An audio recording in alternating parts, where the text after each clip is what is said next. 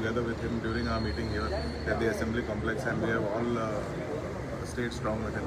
So we had, during this time, we all have to support. I'm not saying that whatever they have done yesterday is that their version of showing their support and showing their whatever unsatisfaction with how things have been. Everybody has their way of showing their opinion, but definitely we are with the government.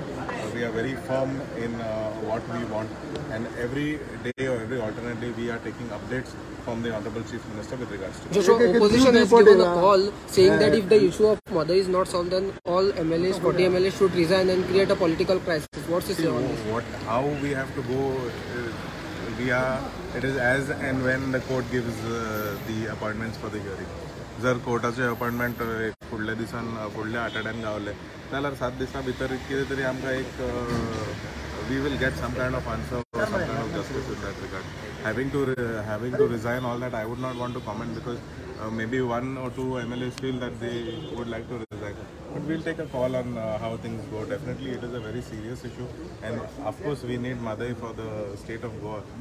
Nobody is of any other opinion. We are all here, but we have to go through the proper channel, that is through the court. Yeah? Thank you. Thank you, sir.